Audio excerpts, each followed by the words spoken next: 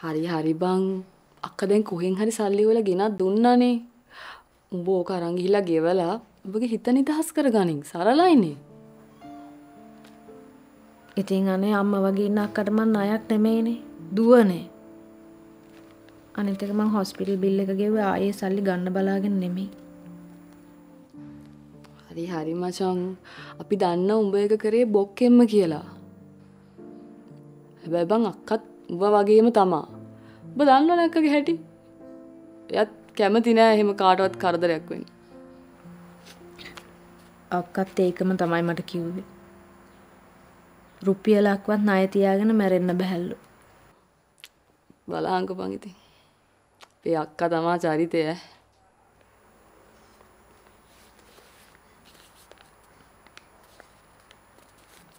හරි දැන් උඹ ඕවා කල්පනා කර ඉන්න එපා බං. ඔය සල්ලි අතේ තියන් ඉන්නත් එපා හොඳේ. ගිහිලා ගෙවලා දාපන්. ආර්ථිකයේ වැටිලා අහේනි වෙලා තියෙන කාලේ සෑහෙන්න උරු හොඳේ. මේ අපි හිත සැහැල්ලු වෙන්නත් එක්ක සෙල්ලමක් කරමුද? මොකක්? අපි මේ සල්ලි ටික ගණන් කරමු. සුදු බං. නේ බං. මම ඔච්චර ලොකු ගාණක් කවදාවත් ගණන් කරලා නැහැ. පිස්සු තමයි.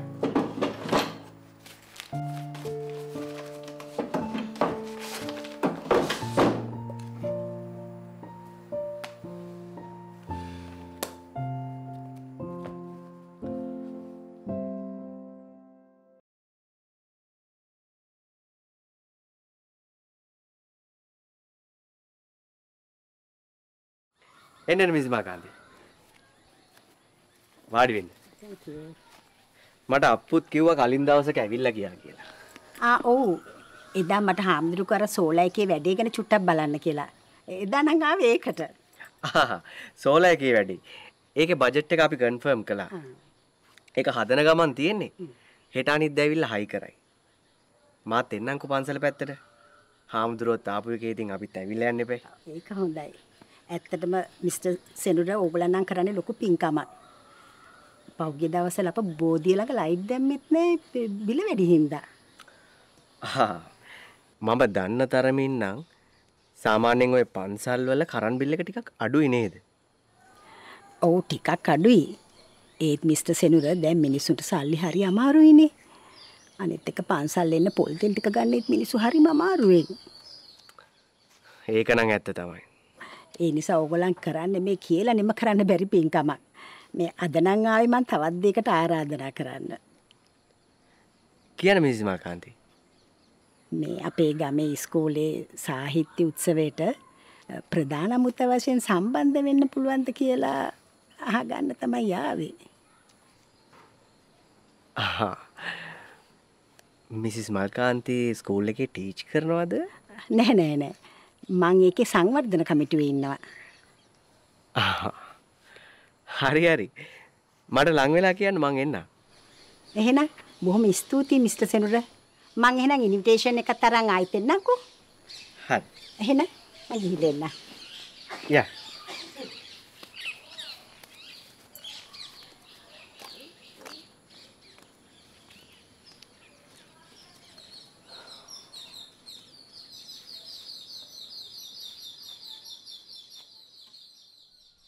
කමර්ෂල් බැංකුවේ අනගි කාන්තා ඔබ සඳහාම සුවිශේෂී වූ බැංකු සේවාවන් රැසක් පිරිනමයි.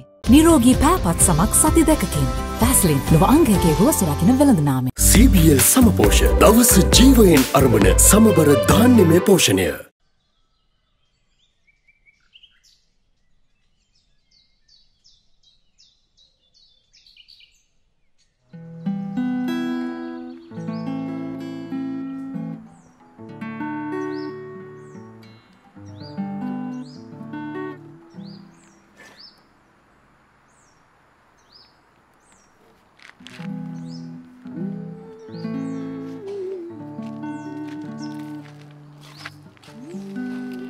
අලුත් වැඩක්ද?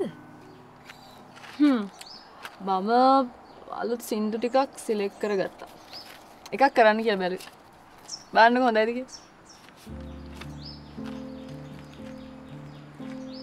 මේ ලව් සෝං එකක් නේ? නියමයිනේ. කරන්නකෝ අනේ මේක. අපිත් ඉතින් ආසයි අපේ උමාලිය හොඳ තැනකට එනවා දකින්න. මගේ ආසාව තමයි හොඳ සින්දුවක් කරලා ඒක හොඳට හිට් කරලා ඒකට මිලියන ගාණක් views එනවා බලන් ඉන්න එක. අපි කොහොම හරි ගොඩ දාගමු ඕක. උඹට කරන්න පුළුවන් බා.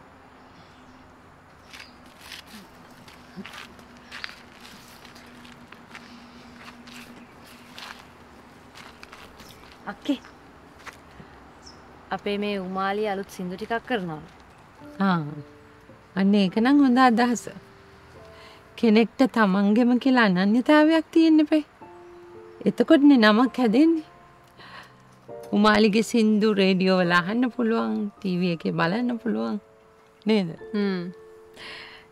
මෙයාගේ සින්දු ටික වයිරල් වෙලා මිලියන ගණන් views එනවා දකින්නලු මෙයාගේ හීනයක්. ඔව් අක්කේ. මගේ එකම ඩ්‍රීම් එක හොඳ සින්දුවක් කරන එක, අලුත් ස්ටුඩියෝ එකක් දාන එක. ඒ අරෙන්න මට එහෙම ලොකු ආසාවල් නැහැ. ආසාවල් ඇති වෙන්නේ එකින් එකට උමාලි. ඔන්න දැන් ඔයා සින්දුවක් කියන්න ආසයි. ඊට පස්සේ ස්ටුඩියෝ එකක් දාගන්නවා. ඊළඟට ඔයා චිත්‍රපටයක හරි ටෙලිනාට්‍යයක හරි සින්දු කියනවා. ජනප්‍රියම ගායිකාව වෙනවා. ඊට පස්සේ හොඳම ගායිකාව වෙනවා.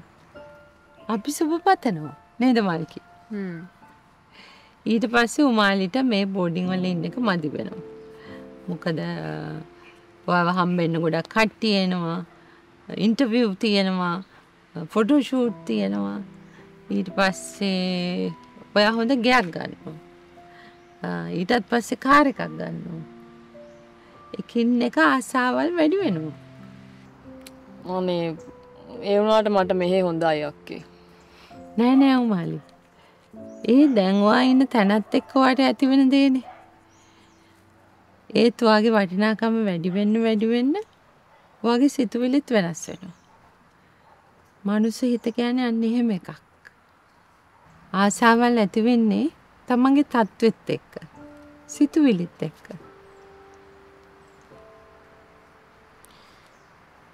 ගොඩක් ඒක වරදක්ද? නෑ එහෙම නෙමෙයි මං කියන්නේ. උමාලි එදාට ඉන්න තැනත් එක්ක එහෙම වෙන්න ඕනේ. අලුත් ළමයි අලුත් පාරවල් වල යන්න ඕනේ. දියුණු වෙන්න ඕනේ. හරි.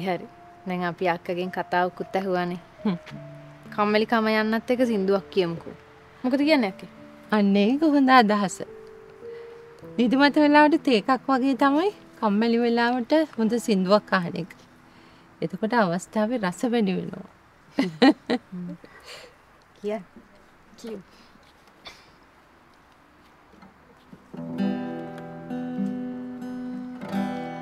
හමායන හිනාවද මුලාවන කතාවද සිත තවමත් සොයයි ඔබ තවමට දොරයි අතක් වෙන වාර ගානෙහින පැරුණා අතක් වෙන වාර ගානෙහින පැරුණා.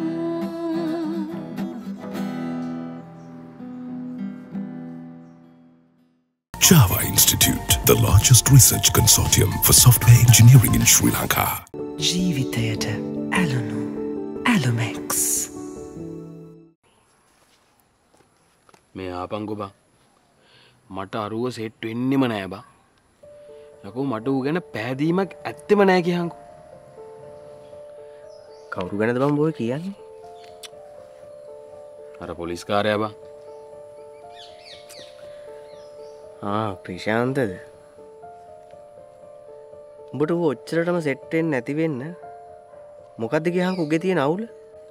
මට හිතෙනවා බං ඌ උන්ටයි අපිටයි දෙගොල්ලොන්ටම පොත පෙරලනවද කියලා. නෑ. මට රහෙම හිතෙන්නේ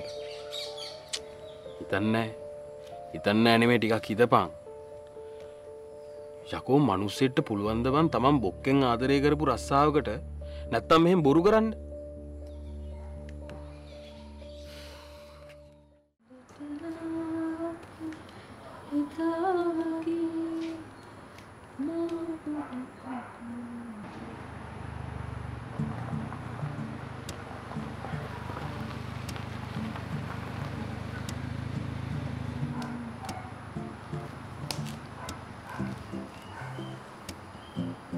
යකෝ මං එන්න කලින් මට කියන්න කියලානේ කිව්වේ. ඔය කරලා තියෙන්නේ.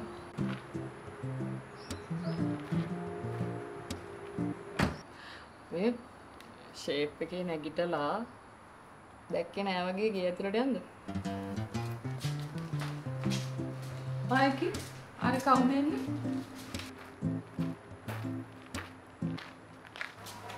අක්කේ මේ ඉන්නේ අමිල. මේ ළමයානේ. ආයිබන්. අපි ඇතුළට යනවද? මෙහෙම ඉඳන් කතා කරමු. ප්‍රශ්නෙත් නෑනේ. එළිය හොඳයි නේද? හොඳයි. එනවා වාඩි වෙන්න. එන්න.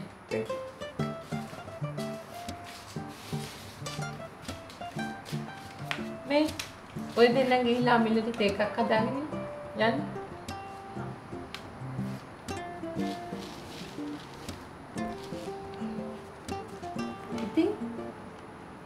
අමිල දන්නේ නැතුව ඇතිනේ මං එන්න කිව්වේ මොකද කියලා.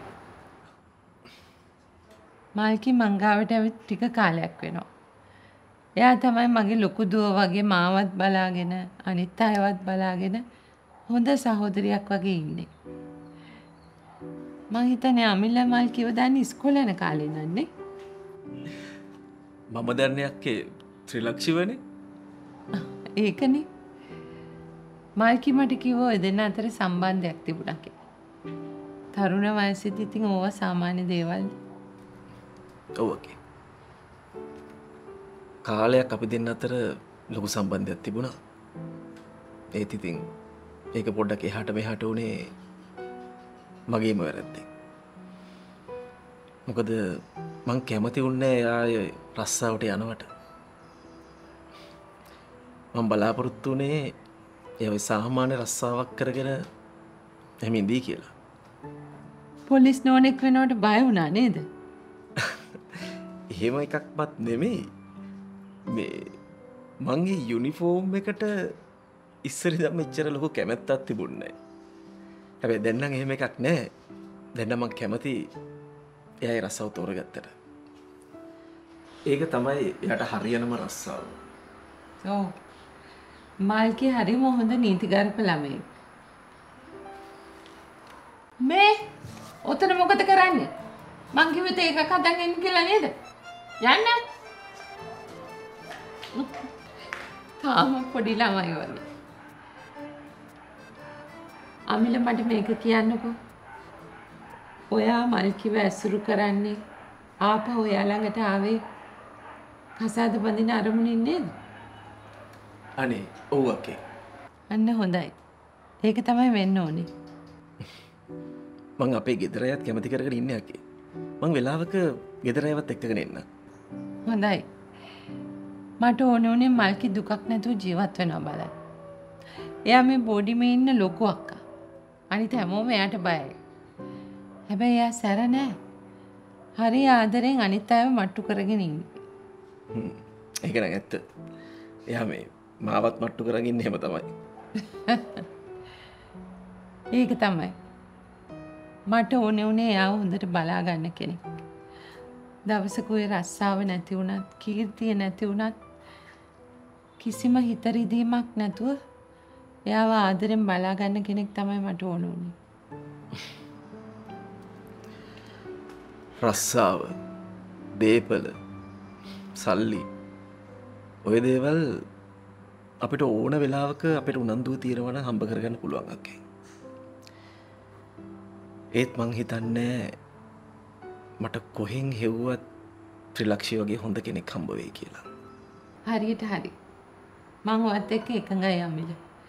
මට ඕනේ උනේ ඔයාගේ අදහස දැනගන්න. ඒකයි මං එන්න කිව්වේ. එහෙමනම් අපි එයාගේ කැමැත්තත් අරන් ඔයාගේ දෙමව්පියන්ගේ කැමැත්තත් අරන් මේ කටයුතු හිමීට පිළිවෙලක් කරමු නේද? හොඳයි අක්කේ.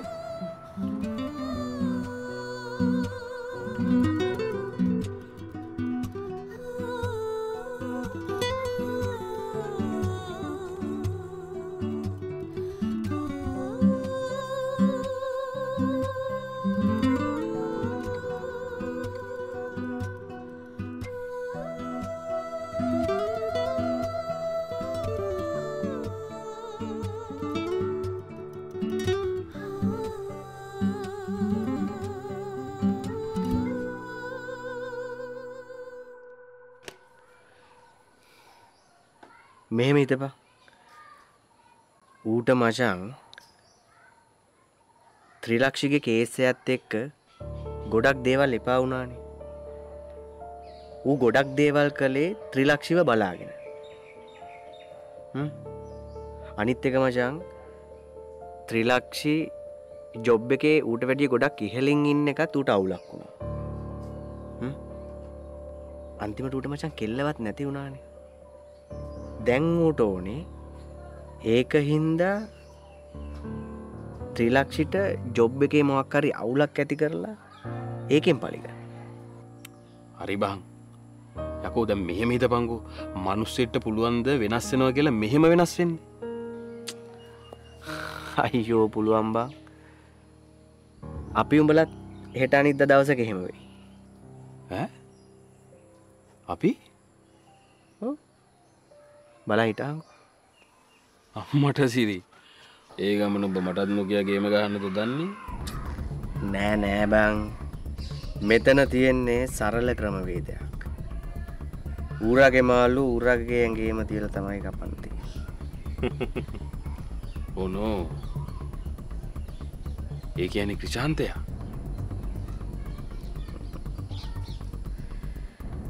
ඔබට තියෙන්නේ මෙතන ප්‍රේක්ෂකයාගේ භූමිකාව රඟ දක්වන්න. මම තමයි අධ්‍යක්ෂක. ඔබ හිතාගනින්කෝ ඔය ක්‍රිෂාන්තයාගේ අවසාන රංගන ජවනිකාව කියලා. එච්චරයි. එච්චරයි. අන්න හරි. එච්චරයි.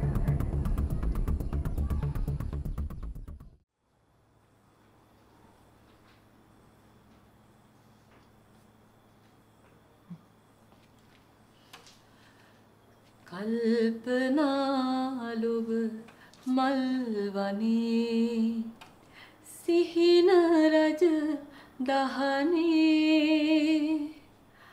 ආදරේ ආදරේ. මයිකි මොනවා ගැනද කල්පනා කරන්නේ? අමිල ගැනද? එහෙම නැත්නම් විවාහය ගැනද? එහෙමත් නැත්නම් විවාහයෙන් පස්සේ ජීවිතය ගැනද? එහෙම දෙයක් නෑ අක්කේ. එහෙනම් අපේ මල්කිටත් ජයසිරි මංගලන් නේද අක්කේ?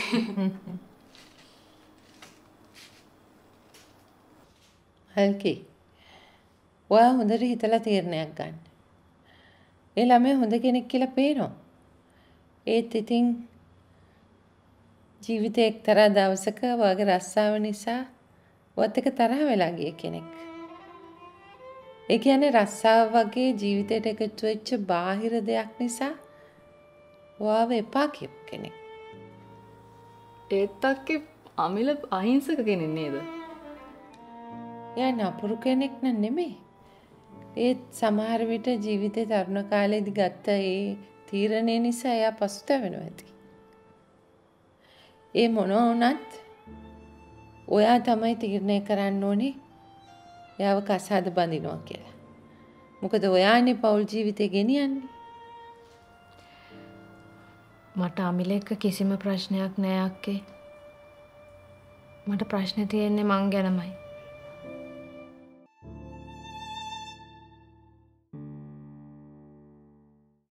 මේ දේපල ඉඩකඩම් තියෙන්න ඕනේ ඉන්නකල් පරිභෝජනයට විතරයි. නැතුව යනකොට අර පොඩි පෙට්ටිය දාගෙන යන්නත් බෑනේ. මට බලන්න ඕන බණ්ඩු මට ඇත්තටම ආදරෙන්ද කියලා. මං ඉතින් බයිසිකලේ නෑ කියලා පොඩි ඇක්ට් එකක් කරා.